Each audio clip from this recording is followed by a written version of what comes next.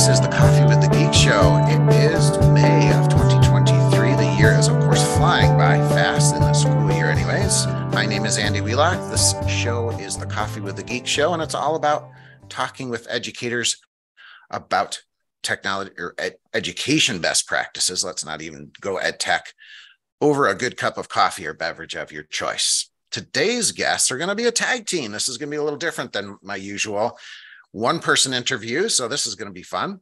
And we've got two great educators that have started their own podcast, which is what I really want to dig into. And also, I want to highly recommend it.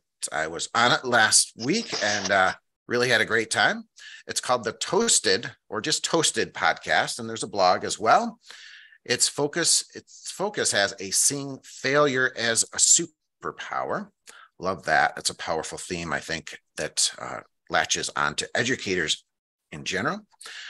So a little bit about my guests. Margie Wright is a Rochester, New York native who subscribes to astrology as a science. Boy, we could talk about that as just one episode.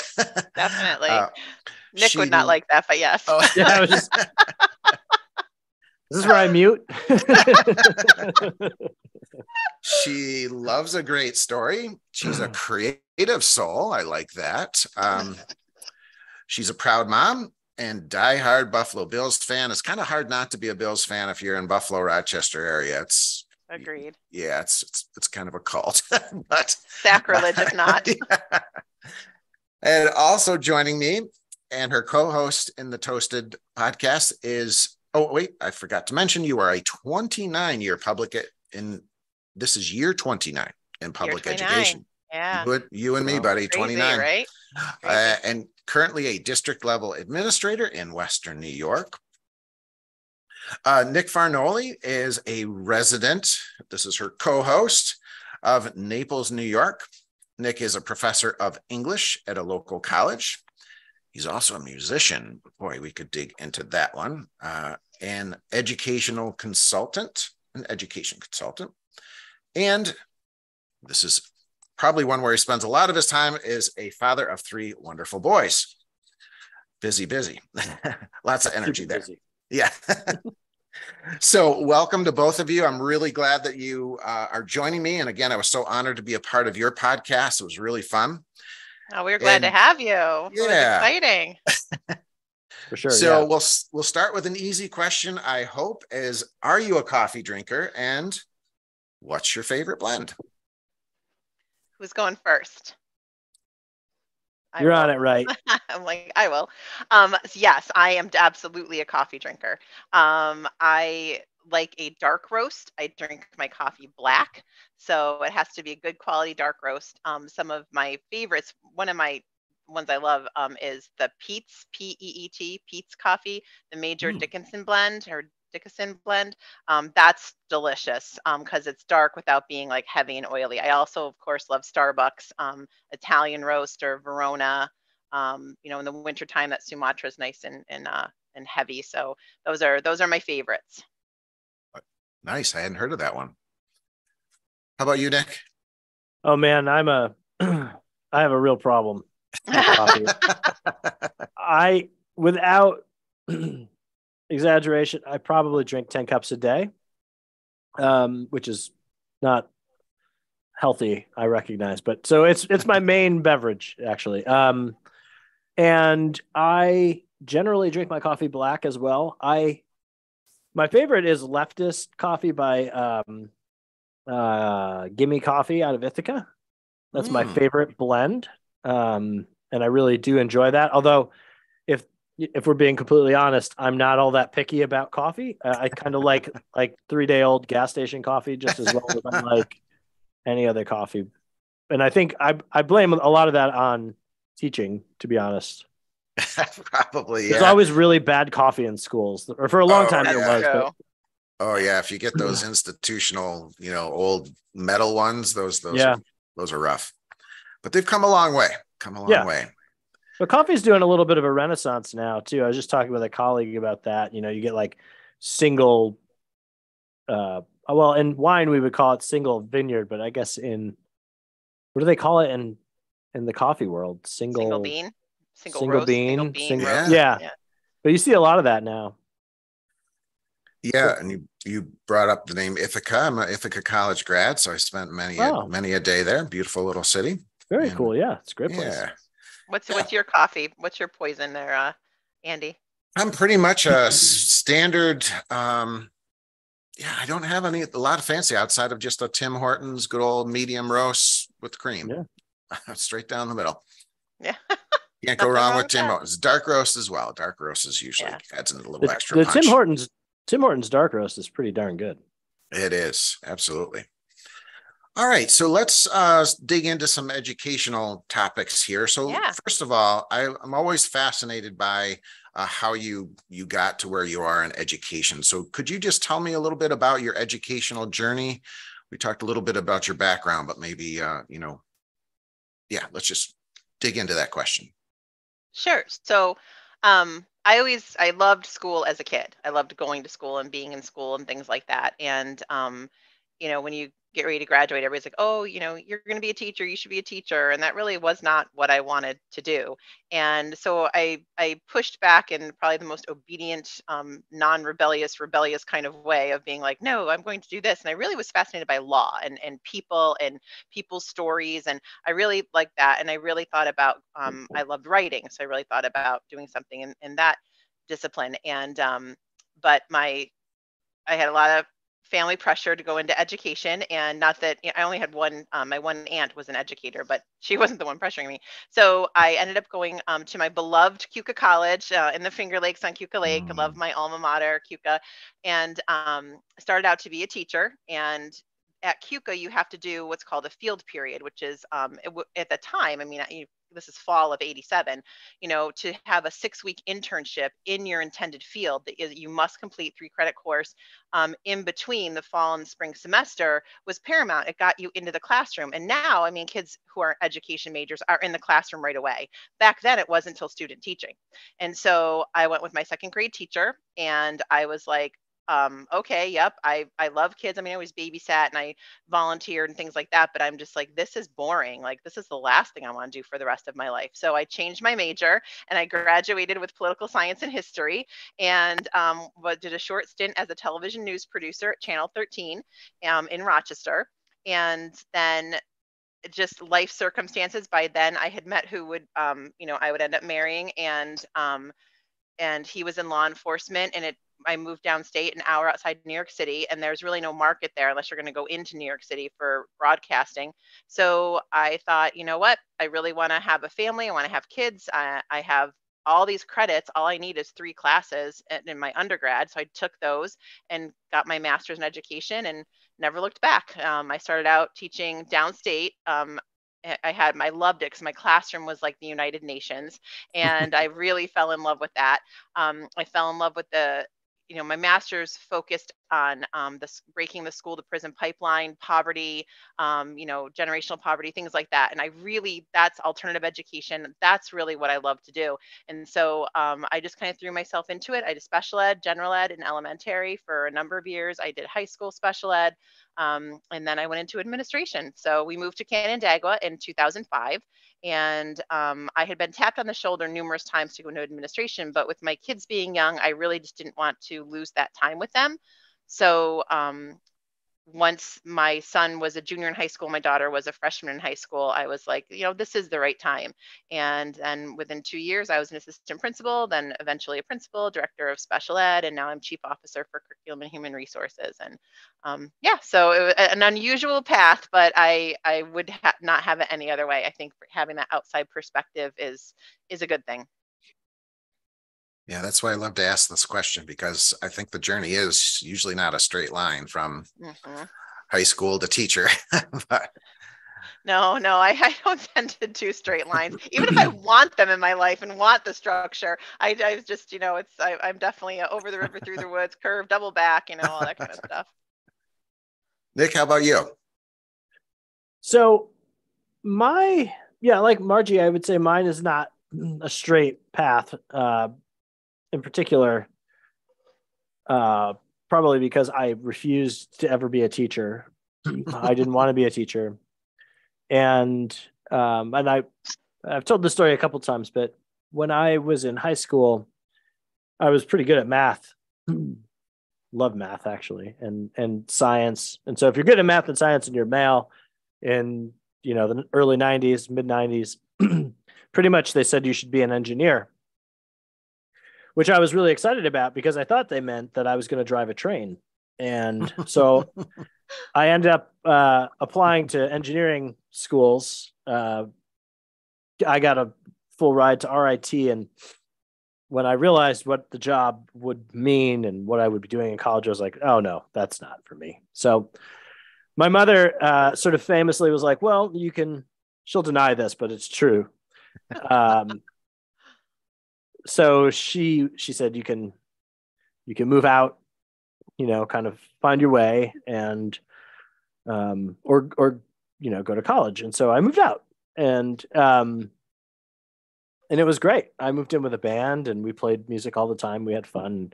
Somewhere along the line, I realized I wanted to go back to school, and I was taking music classes because I thought I was going to be a musician, full-time musician.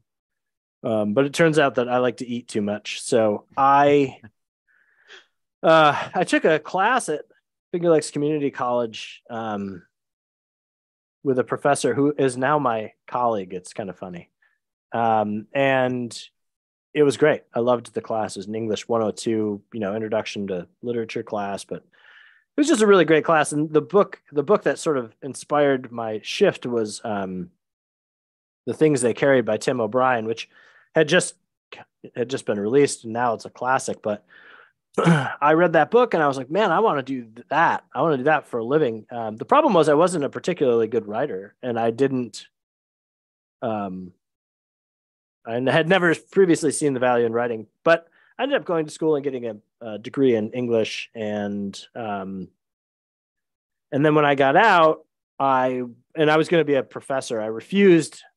I was not going to be a high school teacher. There's no way I was doing that. I was going to be a professor. And so, but I had my son. I was a little older in college anyway, but I had my first son when I was like 26 or something like that. So I was just finishing up my bachelor's degree, and I got out and I had a couple of offers. In fact, I had an offer from Cornell to go for my PhD, but it wasn't fully funded and it seemed really irresponsible, and there really weren't a lot of professor jobs. So my friend who was teaching high school was like, you should consider it, get your certification. So stamped my feet, to St. John Fisher College, feeling somewhat of a failure because I had never wanted to be a teacher. And then I got into the classroom and I loved it, actually. And I wouldn't have left except that, like Margie, I kind of got, tapped a little bit to go into administration, and a little bit too was financially driven, where, I was a single income household, and I was working like 4 jobs, and eventually I was like, I should just be an administrator. I'd make more money and work less, and which was true. So I did. And I did that for a few years.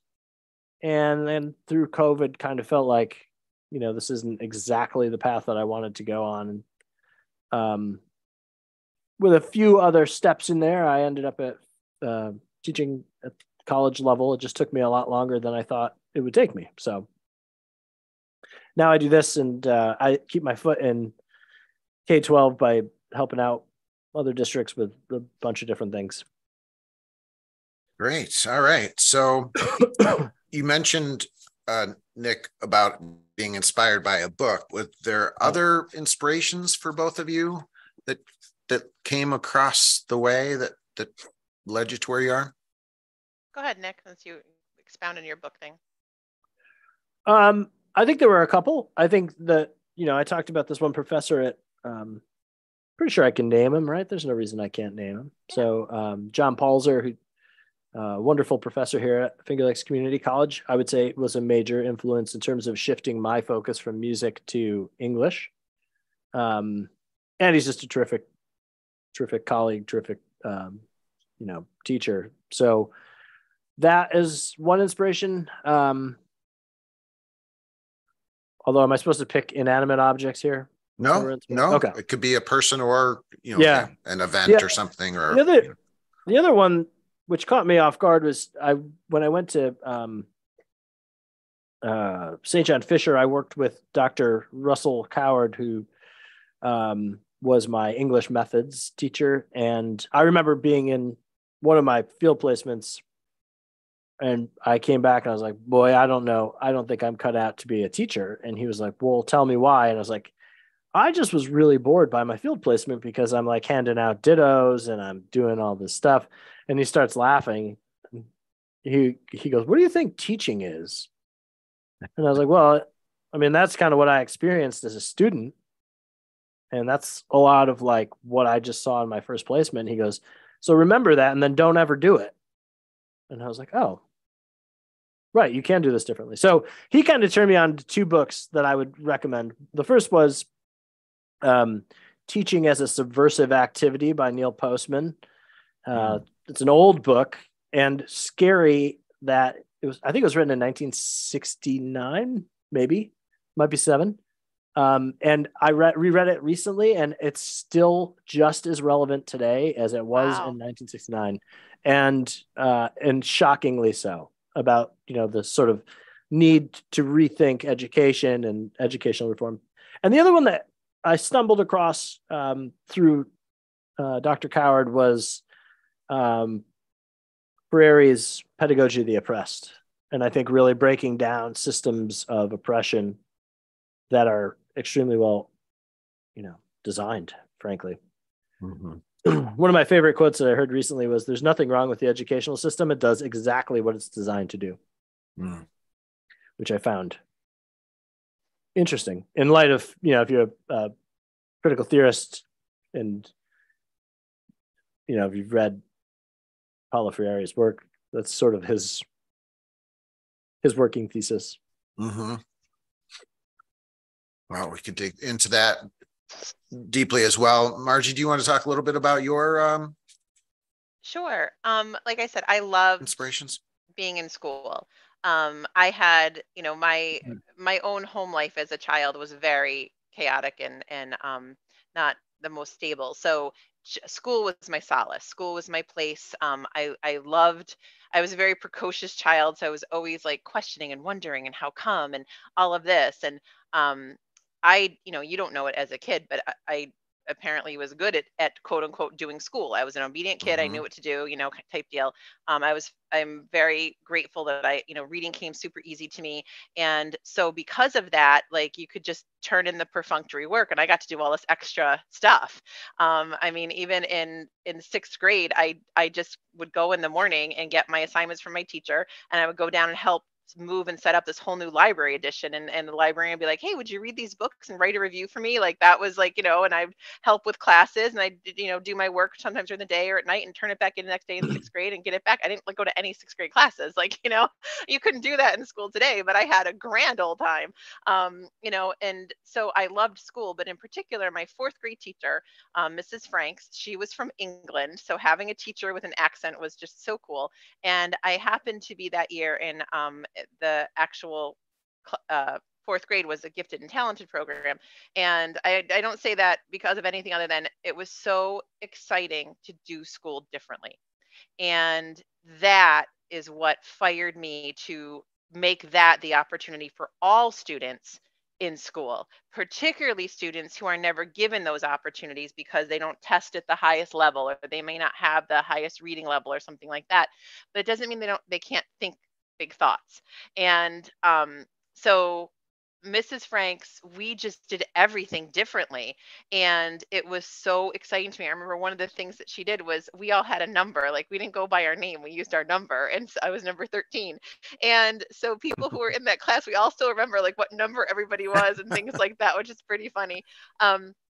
So for me in education as a teacher, I wanted to be able to take it and make it so that it was like that for students, that it was something different. You're still hitting the standards in education, you're still learning, but doesn't mean you have to turn to page 31, read this, answer questions 1 through 5. Like, there's nothing wrong with that per se, but not when that's everything in every subject. So I really wanted kids to think differently. What I loved is that, I didn't understand pedagogy, obviously, as a fourth grader, but sitting there in her classroom and she would pose a question to us, or it might be a statement and say, prove this wrong. And you're like, huh, and you had to like just think differently and do things differently. And we were given a lot of self-directed learning, which I didn't realize at the time. I just knew it was exciting to go there. I wanted to be there every single day. And I didn't understand that I was learning. And then, one of the things we did do was a lot of reading as a kid. Books that I would get out over and over again were Bridge to Terabithia, The Witch of Blackbird Pond, and All of a Kind Family. And the All of a Kind Family was about a bunch of sisters, and they were in turn of the century New York City. They were a Jewish family. So I always loved learning about cultures. I loved learning about the history of people, just like with The Witch of Blackbird Pond. The main character grows up in Barbados, so you hear about that, then into this Puritan society, so you hear about that. And then she befriends this person who's, deemed to be a witch, but she's really an herbalist and naturalist. And so I've always loved anything that like allowed me to have conversations either via characters in a book or with somebody else, so that study of people, social studies, it just made sense that was my favorite thing to teach. I know you and I have had some fun conversations about that, and I really loved getting students excited about that, about seeing history more as a story of people in a time period, that you know that their lives were structured by either the state of technology at the time, what was happening on the world stage at the time, the political people in charge at the time, or the values and beliefs at the time. And now if you took those same people and put them to this era, what do you think would happen? And so it's just, I've always loved doing those sorts of things. Some of the grown-up books, Brene Brown's Dare to Lead, I think is a phenomenal book. It's definitely one I think that helped me change how to do leadership, as far as having some of those difficult conversations with people, that to try and get people to have more of a stamina and a tolerance for it's okay to talk through an issue. Like it's okay to do that, and that's what I think is some of the hardest parts about having in school leadership, is being able to have some of those conversations, sometimes just by virtue of the structure of the hierarchy, other times because of tenure, other times because of fear, so I think that school culture makes it very difficult, I think, to be able to get around the table in the same way. So I've always thought like doing a book study together is one way to have that, come together on a certain topic and then take that and make that something that you all do together, sort of all those oars rowing in the same direction. Oh, wow. All right. I feel like filled up already. You're welcome. You get Nick and Margie, and it's like, we're a lot. Yeah, we need 2 cups of coffee for this one. So, all right. So let's talk about the Toasted blog and podcast. I was telling Nick earlier, I love the idea that you both are doing this, that you're content creators. And, I've been thinking a lot about, this is the next step, I think, in schools is every teacher should be a content creator, and they should be encouraging their kids to be content creators, because the world, I mean, let's face it, the kids already are content creators, right? Yeah. But they're using TikTok, and they're using Instagram, and they're using Snapchat. Why aren't we harnessing that, and using it for that? But let's put that aside and talk about the podcast and how it came about. What advice can you give to others, teachers and admins, that want to dip their toes into something like this? Go ahead and dig in. We'll take a turn. Want to go ahead, Nick? Well, I think actually it's interesting that you say that, because some of the motivations for the podcast are also the motivation, or the reason why I think people shy away from content creation. So in the sense that we both have experienced personal and professional failures. And through our friendship and through, our professional friendship, but also our personal friendship, had a lot of conversations around what that meant and how that felt and how you cope with that. And one of the things that, became helpful was understanding that there are other people who, while no one can ever really understand your life or what you've been through, there are people who have been through significant things that, and the conversation, the open and frank conversation about, the rawness of all the emotions that failure can bring was really helpful. And so we started talking about like, well, what could we do? How do we open this conversation in a way, that makes sense? And Margie, I'll say this and then you can kind of jump in, but one of the things I don't have is fear of like trying something new, right? I've always been pretty gung-ho on trying something new. And so even though I'd never created a podcast, I was like, Margie, we should do this podcast. And basically bullied Margie into doing it. Like she was fairly willing to do it, but wanted to spend more time thinking about it and planning it than I did. So we just kind of jumped in. But I think the connection. But what Nick means by we just kind of jumped in was we did a practice recording, and by jumping in, it was a practice recording that he deemed to be fit for air, and that became episode 1. And I was like, wait, what? So Nick does all the he handles all the recording stuff as far as the editing and all of that jazz. So he has the power of the controls that way. Okay, I will say that was a little bit of a communication faux pas on my part. Like I think I said like practice has a different synonym. Is this what we're gonna? No. Do you remember we had this discussion where we recorded it, and I thought you gave me the go ahead? I didn't. No, that is not. No, that was episode.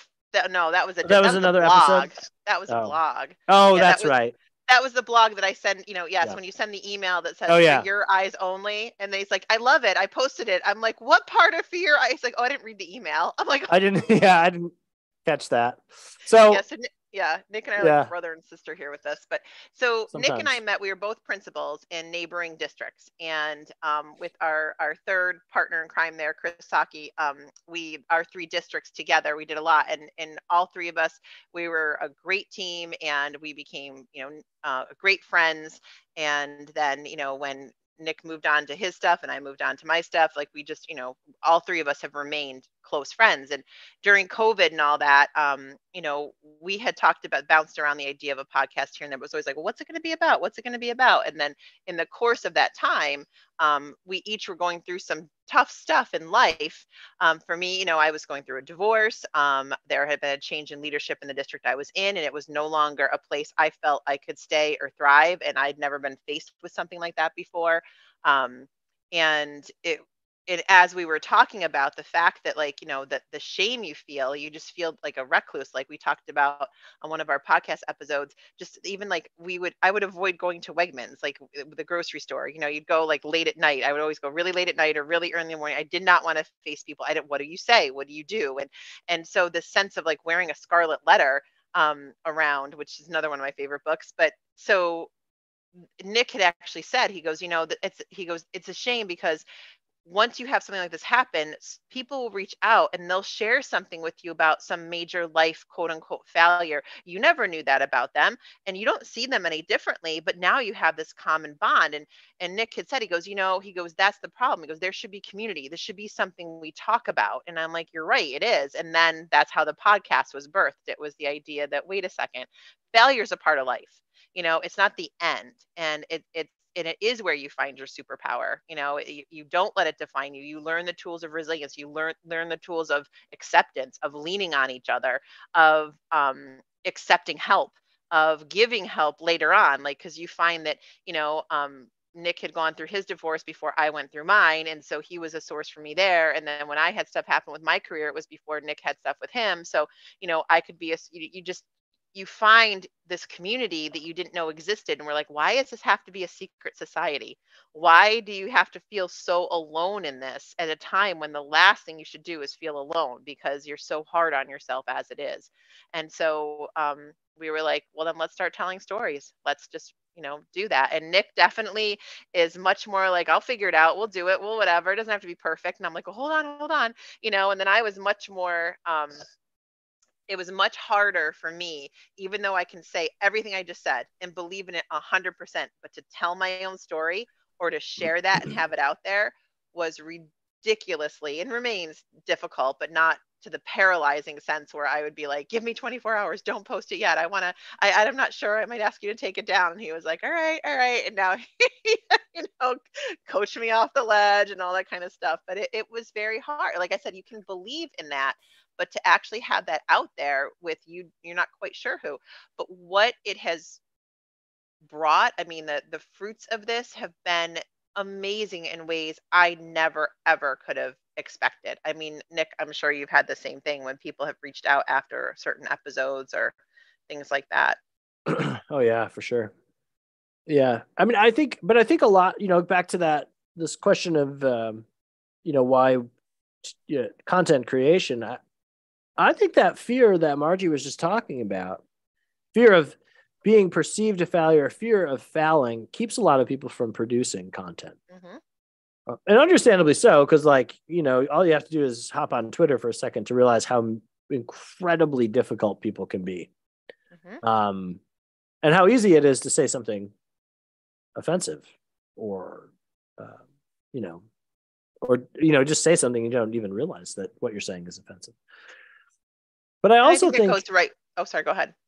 Yeah. Well, just a quick comment. I think one of the things that we need to get good at is being comfortable and being uncomfortable, right? Because our students are living in a world of content creation. They're not living in a world that, in my opinion, is largely represented by K-12 curricula that I've seen.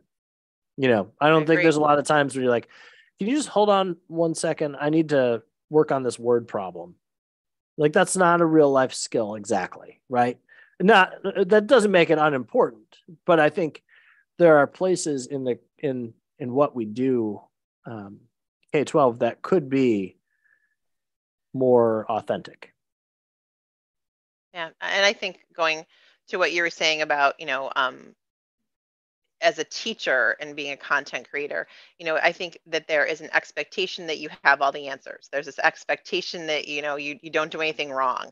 And there's a fear of criticism. And then there's backlash that you get by parents. And it's just, and sometimes even by colleagues, when you're somebody who's on, the cutting edge of something or who tries something or who risk takes, there's backlash even among colleagues. And I remember I always did a play with my, little theater production with my students. And I'll never forget, in my first district, I had the 4 other teachers that taught 4th grade at the time. There were 5 of us, came to me as a group and literally said to me, like, you need to stop making us look bad. And I was like, what? Because I wouldn't send home the packets before the 4th grade test over winter, the Christmas break, just for kids. I'm like, no, the kids who are already nervous and scared will do it. The kids who don't do work aren't going to do it. Like, I won't do this. I'm not sending packets home. And I always did the class play, and I'm like, I'm not making you look bad. Like, you do your own class play or do something that you want to do. Like, I'm not going to stop doing something because you think it makes you look bad. I just remember being so highly offended at that. And I just couldn't honestly believe that 4 other adults, colleagues, would come to me to tell me to stop doing this with my students. So the pressures are real. And I think a lot of times people don't realize that. It's great when you're on a great team. There's nothing like it. I've been on amazing teaching teams where we just fueled each other with creativity and excitement and pushing the envelope, and it's wonderful. But there still is that assumption that you're the teacher, that sage on the stage idea, even though we've done a lot to get rid of that and a lot to kind of, learn alongside the kids. For me, technology, I'm not a tech person. I don't think that way. And I remember smart boards were brand new. and you could put in a proposal to get a smart board. And I did not do that year one. So I watched as my tech colleagues, teacher friends did this. And I was like, so I put in the proposal to get one for year two. I thought, okay, they'll get the bugs out. And I don't want to be so far behind that now I don't know it at all. But I remember when that got installed and half of my students had been in some of these classrooms with smart boards. And so I remember the first day just being like, I don't know how to turn it on. And they're like, oh, here you go. And they're up there. They're calibrating the screen. They're pressing. And I remember feeling like so insecure and like a failure because I didn't have the answers. Did they think I was a bad teacher? Did they think I was stupid? Are they going to go home and tell their parents, Mrs. Wright couldn't even use a smart board? There was a lot of anxiety. But what I found was just the opposite. The kids were so excited to help, so excited to teach me something. And the more I began to embrace that, I never would have thought that would have been what shifted me to understand what it feels like to learn alongside, to not put that pressure on myself to have all the answers. And that pressure is what kills creativity, kills content creation in my mind, because it becomes your shackle. And, but it was because of technology, that smart board, that I was just like, I don't know what to do, guys. I don't know how to make it work. As you were talking, something kind of jumped into my head a little bit. And, I was at one of the schools and they had just gotten back from a summer break trip with students. And, they were talking about this kid did that. They were at a whole different place, a new place for these kids.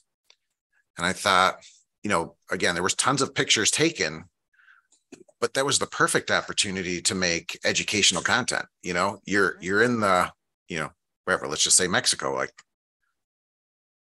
let's make content creation around Mexico. Let's let the kids right there while they're in Mexico.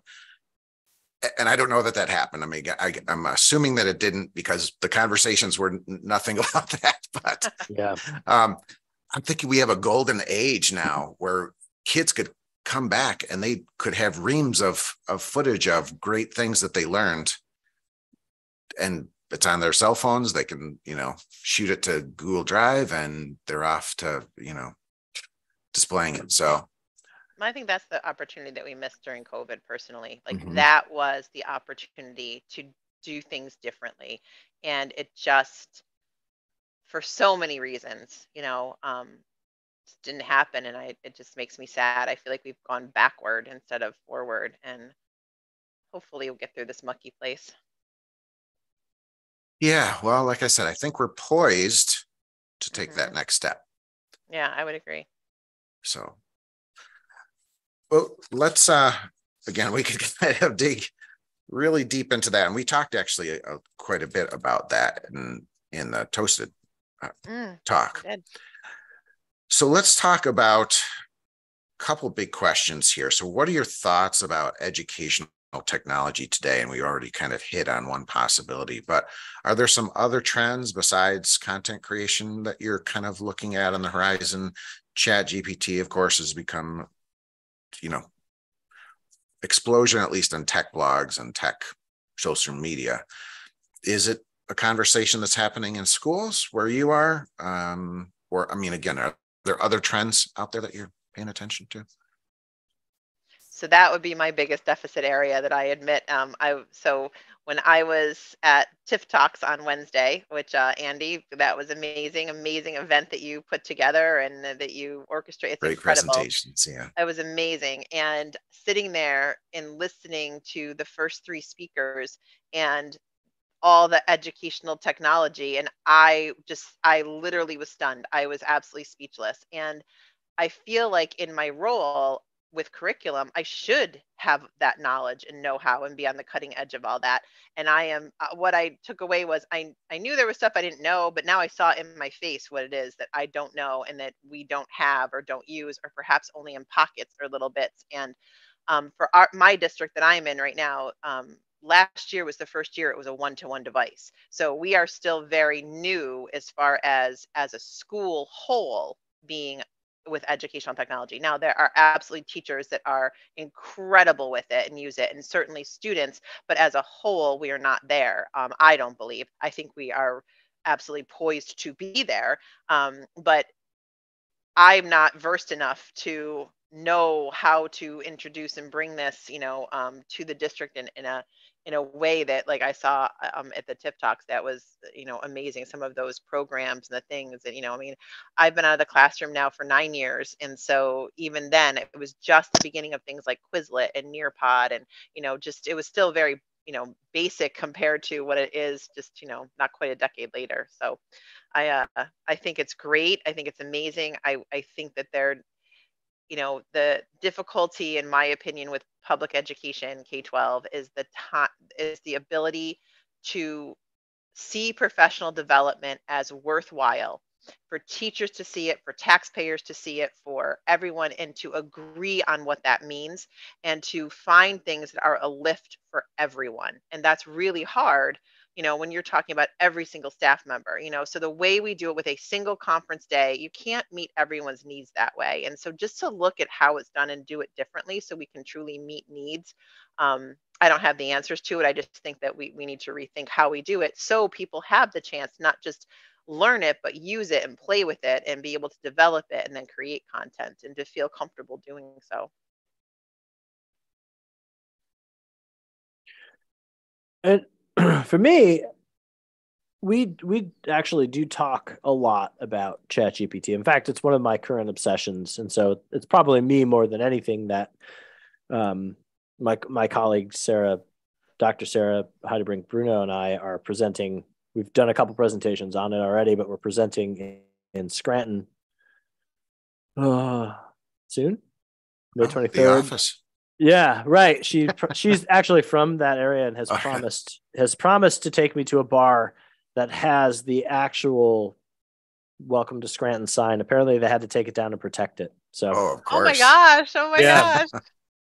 So, I'm kind of excited, and I think here's what scares me right now.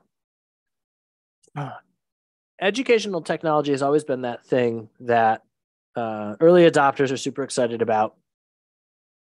And then you have kind of everybody else following. What worries me right now is that we have had kind of a couple of phases of transformational technology. I think, we would say the internet being one, and then iPhones. We kind of missed the boat on the iPhones, in my opinion. That was a mobile, pervasive technology that schools didn't have to pay for, that we could have harnessed in a way that I don't think we ever really did.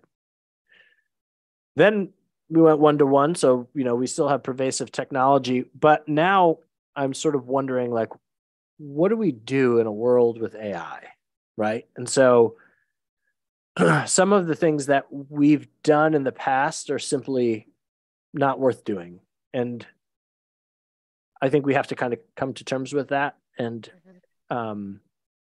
accept our role as educators. And I think, a doctor can't not pay attention to the latest research in medicine. Doesn't mean they have to agree with it, but they have to stay up to date, right? It's malpractice if they don't. And where I'm at right now is kind of feeling like if we don't stay up to date on AI, we are committing educational malpractice. And that's just my opinion. I just think where it's going and what it's doing and what it will do when it's pervasive, because let's face it, it's only a matter of time before, it is, and it's portable. I think we've got a lot of really strong considerations to make around AI and education, and I think we really need to start that conversation. And I don't think ChatGPT, by the way, just to be clear, I think it's the first wave of a much more robust situation, because ChatGPT is interesting and it's fun, and frankly, I make it part of my curriculum and I make my students use it, but it's limited in what it can do. But the next versions won't be in ways that we can't even imagine yet. So I guess that's the main thing for me is AI right now. Is like I'm really hoping for that. The other one I think that is interesting, and our talk on the Toasted podcast is really cool with the virtual worlds, because I think I think that particularly for low income areas has a lot of potential to revolutionize education. So I really like that too. I talk too much. No, it's all really good stuff. I had kind of a moment of clarity, I think, recently with VR in particular, which I didn't think was all that impressive when VR first started coming out, because I thought that's really kind of just you're consuming, right? It's just you're seeing things. You're not having that ability to interact. But I've had kind of an eye-opening experience. I got a VR Quest headset a couple years ago for Christmas and wasn't really using it much until I got this exercise app, which is like a boxing type app, and it's the greatest workout ever. I'll be honest with you. It is fun. I mean, I'm a person who knows the importance of working out, but it's boring, right? It's gosh, super boring. Treadmills are the worst. Exactly.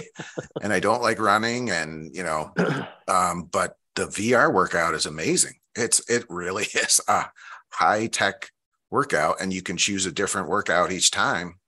Wow. And so I think that's an area that we haven't even thought about, like phys ed and VR that's out there. So if you get that VR headset, go the exercise route. Yeah, that sounds fascinating. You mentioned something else there, just thinking about educational trends, and gosh, what if it was just all fun? I mean, not all, because but what happened? How we ever got to this place where we felt like it couldn't be fun is so interesting to me. The kids can't possibly be learning if they're having fun. Someone actually said that to me once, not too long ago. Oh, that's even more sad. Yeah. And I think there's a culture of people who really believe that. And that's, to me, like, gosh, what a terrible way to go to work every day. Yeah. I don't know. Well, I mean, I just think that in learning, before children ever step foot into a school, they are learning. They are just little receptors for learning at the world around them. They're exploring and doing and learning and taking in information, and how that I get standards, I get standardized education, I get, you want all kids at this level to know this, and certainly, I'm not saying to throw that out the window. I don't quite understand. I'm much more of a competency-based education. I really think it's not like that, September to June, the grade level, all of that. I don't know why you just can't pick up where you left off, like that more competency-based, multi-age, out of the box natural progression of learning. I just think is something that in general, I think people are just afraid of, because it's not nice and neat, and because it doesn't go in a prescribed way. And I think people get too much in a groove of it has to be, in September we this, in October we this, and and if a child doesn't progress. And I know something I've always said is like, okay, but if you take a newborn and you take, a 12-month-old, they're fundamentally different. And now somehow at 5, they're supposed to be leveled off. It's like, that's just not it. They're developmentally so different, that those month spans, and 1 month they can't sit up and 1 month they can, and so to try and put them as 5-year-olds or 4-year-olds and 5 about to be 6-year-olds in the same, they're developmentally and socially, emotionally so different. So to expect them all to now to sit and do their letters and their sounds and their number, it's not natural. It's not realistic, and some kids pick it up quicker, and some kids have struggles, and some kids, so to have more of that competency base, but still, if you can still, you're hitting standards. And I think that's probably the biggest thing, is helping people understand that, standards are not curriculum. Standards are standards. Your curriculum helps you to hit those standards, and your lesson plans are based on the curriculum to hit the standards. And I think that there's still a lot of misunderstanding with that. And I really think that the whole rollout of Common Core just killed and APPR, all at the same time just really killed teachers being willing to take risks. I think that the judgment and all of that it made everybody scared, and you were just coming off of that, and personalized learning was really beginning to start to like give people that creative freedom back, and all of these things. Classrooms were looking different, and then COVID hit, and then we were back to rows and 6 feet apart, and what do we do? And so I just feel like, it just feels like that riptide drags you under. I can think of when you said that, I had this instant like might have been a gag reflex, but I was I had this memory of a Don't teacher hold back, Nick. I had this teacher who came to me, and I was a principal at the time. She said, "Oh, I told you we should never have gotten rid of the desks." And I was like, "Give me a freaking break! Like This is a pandemic. Like nobody planned on this. And by the way, that was not educational best practice, right? Like right. we were just trying to get through it. Right. I don't know. Yep. No, I had a few of those as well. We're so quick to say like, oh, we should go back to rows and blah, blah, blah, like that was. Yeah, we're there. Yeah. Well, you said the APPR and Common Core, and I often say I wanted to actually develop a workshop called Death by Acronym. Yeah. And I think in education we have way too many acronyms, and nobody knows what half of them are anymore. Yeah. So, all right. Well, if I ask the next question, I think we'll be here for another hour. So I'm going to go into the Speed Geek questions, so we can head into our weekend. Got a little bit of a sun out there, so I'm just going to randomly spin the dial here, and I'm going to start with, what's your favorite social network? Twitter, Facebook, Instagram? I'd say probably Instagram. I love it too. It's my guilty pleasure. It's quick bites, it's interesting things, easy to follow, Not much on education either. Yeah. But it makes you feel better. Gives you a laugh most of the time. Yes, definitely. I agree. How about you, Nick? I'm probably Twitter. Although I'm kind of into LinkedIn too, for weird reasons I can't exactly explain. I think I've always been a little bit of an outlier in terms of like most things, but I think, I don't know, Twitter was like when I was sort of cutting my teeth in education, everyone was on Twitter, and that was like, there was a lot of great stuff on there. And I'm not sure it evolved in the same way that other things did. I just never really got on, like I still don't have a Facebook account. I don't have an Instagram account. Sort of I do, but it's through my business, and right. I actually paid my sister to run it, if we're being honest. So, yeah, I guess that's my answer. All right. Those are good ones. So let's go. This is the toughest one I usually ask, but I think it's, to me, one of the most interesting is, what's your favorite educational blog? I feel like I'm so out of touch with a lot of things. The one I tend to always go back to is Cult of Pedagogy. That's probably one of my favorites. And I like to then go on the rabbit trail of the different people and links and recommendations. So that's definitely, I think, just so solid. That's my favorite. That's funny. You totally stole mine, actually.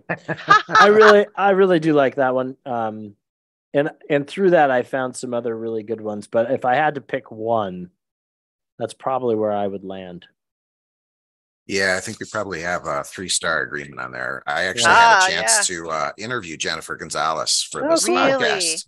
Yeah, and it was a great conversation. Like with the three of us here, we can talk for hours. She can talk for hours. I was really happy. So reach out to her. I'm sure she'd probably jump on with you guys sometime, because she's, that kind of person. She's, a sharer. Thank you. So, all right, let's go with something a little more fun. What's your favorite way to unplug from technology? Let's break away.